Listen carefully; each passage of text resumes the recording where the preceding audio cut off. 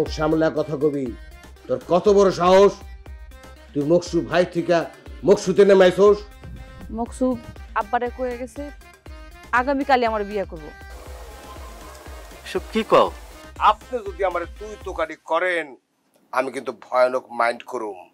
এই তুই এইসব উল্টাপাল্টা কি কইতেছস? আসলে সব দোষ তোমার। তোমারে কেডাই কইছিল ওই পুরান চেরাক নিয়ে ঘষাঘষি করার? আব্বা তুমি শুধু শুধু আজগর ভাইরে বকতেছো। হাতি ঘোড়া গেল তল, ছাগল কয় কত জল।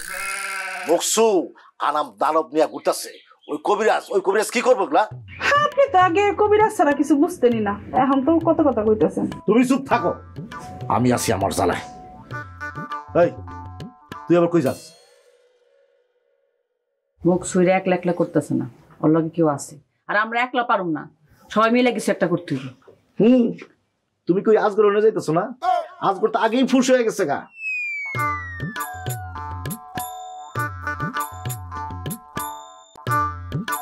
কত করে না করছি, এখন বোঝো?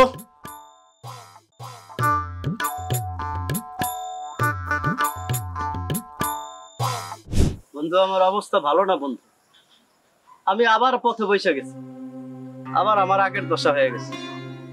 তুমি আমার একটু সহযোগিতা করতে পারলা না? প্রদীপটারে পারলা না একটু ভালো মতো সামলাই রাখতে? আমার কিছু করার নাই বন্ধু, প্রদীপ যার আমি তার।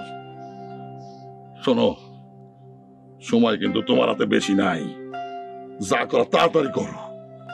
দরকার হইলে ওই মর্জিনার পরামর্শ নাও, কিছু একটা করো। বন্ধু আমি যাই, ওদিক থেকে খোঁজাখুঁজি শুরু করবো।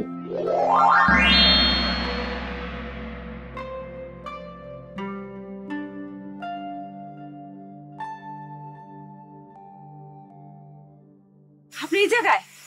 আপনার আমি খুঁজতেছি। কেন কি হয়েছে? মকসু আইছিল আমার বাসায়। কখন?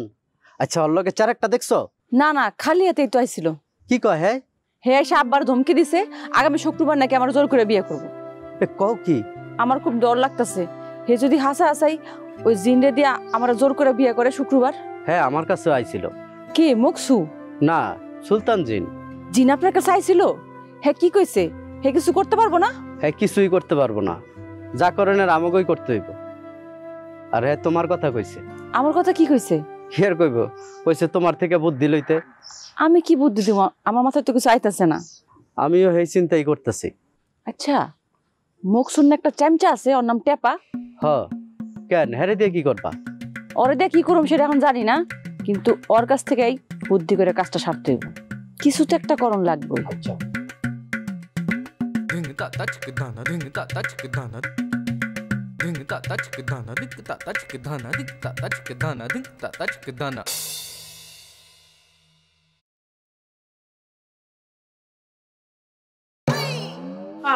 আপনি? তুমি আমার দিকে ডরাইতেছো কিসের জন্য? কই ডরাইতেছি না তো। তাহলে শোনো না বিজলি, আমার মনটা না খুব খারাপ। কেন, কি হয়েছে আপনার? ওই যে আমার দোস্ত আছে না, ও দিন দিন হারায় যেতেছে। আমি জানি। তুমি জানো? আমি আপনারও চিনি। আচ্ছা তুই বোঝো আমি এখানে কেন আসি? আসলেও কি হইব, আপনি কি আর আমি কি? আমার একটা স্বপ্ন আছিল, কিন্তু সেটা এখন ভাঙ্গা গেল, এই আর কি। আচ্ছা বিজলি, আমাদের স্বপ্ন সত্যি হইতে পারে না? আগুনের সামনে যদি মাটি থাকে তাহলে কি মাটি আসতে থাকবো? আমি কেন যে মাটি হইলাম না? কেন কেন কেন? আচ্ছা এই সমাজ কি আমাদের মেনে নেবে না? সমাজ মানলো, মর্জিনার আব্বা কিন্তু মাইনা নিব না। আপনি যে কেন মানুষ হলেন না? কেন? কে মানুষ হলো না? মানে মকসু। মকসু কি যে করুম কিছুই বুঝতেছি না। আমি কইতেছিলাম কি, আপনি একটু আজগরের বাড়িতে যান, ওখানে গিয়া ওর লগে একটু বুদ্ধি সলা পরামর্শ করেন। অরণ্যে যায় কি হইব? ওর হাতে তখন চেরাক নাই। আরে বাবা যাইতে কইতাছি যান না, মর্জিনারে তো মকসুর হাত থেকে বাঁচাইতে হইব, তাই না? আমি তো সেই চিন্তাই করতেছি মকসুর বাচ্চার কত বড় সাহস। আসলে দোষ ওই জিনের, ওই জিনের আমগ্রাম আইতে হবে কেন? আর আবি আবি চেরাক যার আমি তার, এটা মানতে হবে কেন? তুই কি চেরাকের মধ্যে আটকায় আসস? ওইসে বক বক না করে আপনি যান, ফ্রেশ হয়ে আহেন, আমি আপনার লেগে খাওয়ান দিতেছি, যান।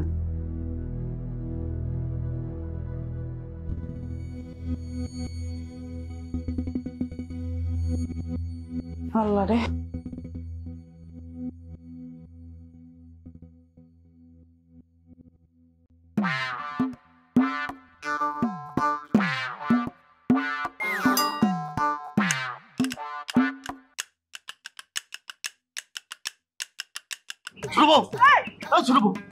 আমরা এখানে কে?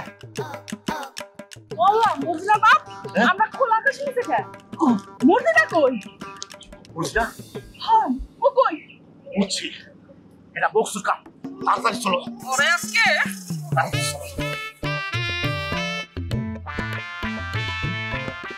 আচ্ছা ভাইয়া, বর্ডারে যে আমগো মাল আটকা পড়ছে, এর ওই জিন সাহেবরে বইলা ছুটে আনবেন।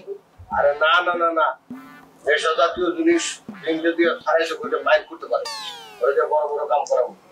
আয় কারণ যেই পর্যন্ত আসছেন ওইখানে থাকেন, ওইখান থেকে আর পেশ করেন।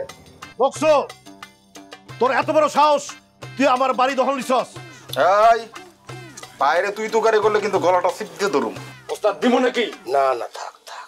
না বাবাজি, মানে মকসু বাবাজি কইতেছিলাম কি, আমার মা জননী মর্জিনা, আমার মেয়ে কোথায়? এই তো লাইনে আইছেন, ঠিক এইভাবেই নম্র ভদ্র সুশিক্ষিত মানুষের মতো কথা বলবেন। আপনার মায়া মর্জিনা আমার কাছে বন্দী আছে, সে এখন পর্যন্ত বিয়ে রাজি হয় নাই, তাই আপনারা ওর লগে দেখা করতে পারবেন না। যেদিন রাজি হইব সেদিন পারবেন, বুঝছেন? যান। বাবাজি, তুমি কি আমার বাড়ি নিয়ে নিছো? এই বাড়িটা যে আপনার, তার প্রমাণ আপনি দিতে পারবেন? পুরো না বলে দুই একজন হয়তো আপনার পক্ষে কইব যে হ্যাঁ উনি এই বাড়িতে বসবাস করতেন, কিন্তু লাভ কি? দলিল পত্র তো কইব অন্য কথা। আপনি আজগর রে যেইভাবে সবকিছু দিয়া দিছেন, ঠিক একই কায়দায় আমারও সবকিছু দিয়া দিচ্ছেন, বোঝা গেছি? এখন জানবি দয়ন।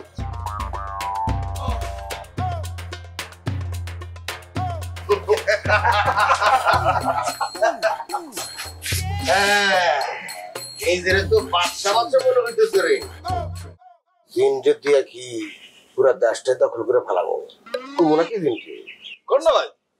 উস্তাদ, খালি এই দেশ কেন, আশেপাশে আরো কয়েকটা দেশ দখল করা যায় না? হ ভাই, তাহলে আমরা অন্যান্য দেশের রাজা হইতে পারি। খামোশ! তুইও রাজা, আমিও রাজা, তাহলে পার্থক্যটা থাকলো কোথায়? সেনাপতি আর উজুরের চিন্তা কর। ঠিক আছে ভাই, তাই চিন্তা করলাম। ও সেনাপতি, আমি উজির, নাহলে আমি উজির সেনাপতি।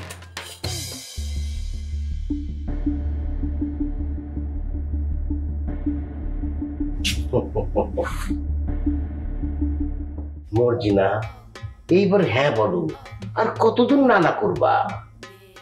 আমি জীবনে বিয়ে করব না, দূর সামনে থেকে। ইসরে, যেমন বাপ তেমন মাইয়া, তুই তো করি ছাড়া ভালো কোনো কথা তুমি মুখ দিয়ে আহে না।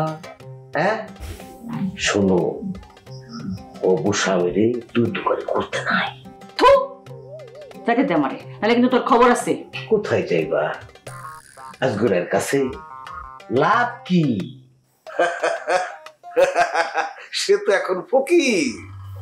শোনো মর্জিনা, তুমি যেখানে যাও, যত দূরে যাও, ঘুরে ফিরে আমার কাছে আসতে হইব, কারণ তোমার সুতার লাটাই আমার হাতে। তার চেয়ে তুমি আমারে ভালোই ভালোই বিয়া করো, রাজরানী হয়ে থাকবা। কোথায় ফকির আজগররা, আর কোথায় বাদশা মকসু? নিজের বাচ্চা মনে করোস? চেহারা দেখছোস? আরে কয়দিন আগে তোমার বাপের চামচা ছিলি, ভুলে গেছো?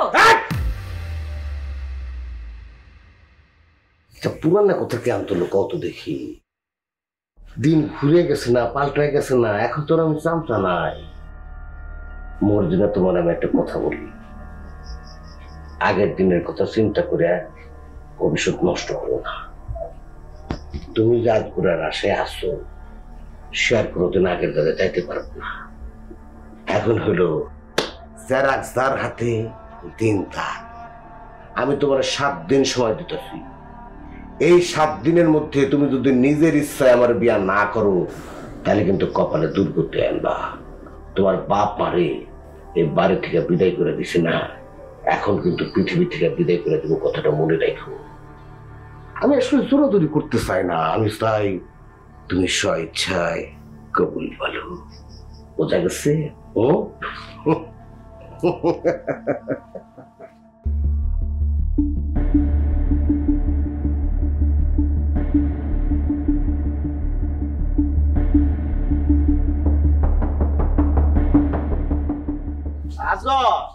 আজগর আছো নাকি? আজগর, আমি এই ভাঙা বাড়িতে তোমার আশ্রয় হয়েছে, তুমি এনে থাকতেছো? কি করবো চাচা, মকসু তো বাড়িতে ঢুকতে দেয় না। আমাকেও তো একই অবস্থা, কি যে করুম কিছুই বুঝতেছি না। ওইদিকে মায়ের লেগে চিন্তা হইতেছে। খুব তো সটাং সটাং করছিলা সেরাক পায়া, এখন কথা কও না কেন? আরে বাবা, ওরে এখন এত কথা শোনায় কি হইব? পুলিশে খবর দিলে কেমন হবো সেটা ভাবো। পুলিশে খবর দিয়ে কোনো লাভ নাই, চেরাগের কাছে সবাই বোবা। হ্যাঁ, তুমি যেমন আমাকে বোবা করে রাখছিলা সেরকম আর কি। বন্ধু, তোমরা কিছুই করতে পারবা না। ওই বাড়িতে মর্জিনা আছে, মর্জিনারে দিয়া যেইভাবে পারো ওই প্রদীপটা উদ্ধার করার ব্যবস্থা করো, এছাড়া আর কোনো উপায় নাই। হ্যাঁ, আমিও তোমার উপকার করতে পারবো না। ওই যে আমার টানতেছে, এই আমি গেলাম। বন্ধু, যা করো তাড়াতাড়ি করো। এই এই খাড়ায় খাড়ায় বলো তো মতো কি ভাবতাছো? না না, কিছু না চেয়ারম্যান সাহেব, যা করণের মর্জিনার এই সব করতে হইব। বলটা কয় কি? আমার মায় আবার কি করবো, অত বন্দি? চাচা, হেডাই চিন্তা ভাবনা করে বাইর করতে হইব। সুলতান জিনা মারা কয়ে গেছে, শোনেন।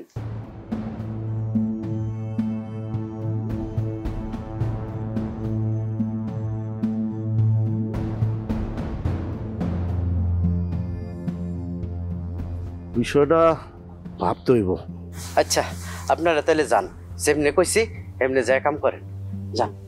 স্যার একটা খালি আমার কাছে আইলো এলো, ওই মকসুর বাচ্চা মকসুরে আমি দেখা সার। যা কইছি এখন যায় তা করেন, যান।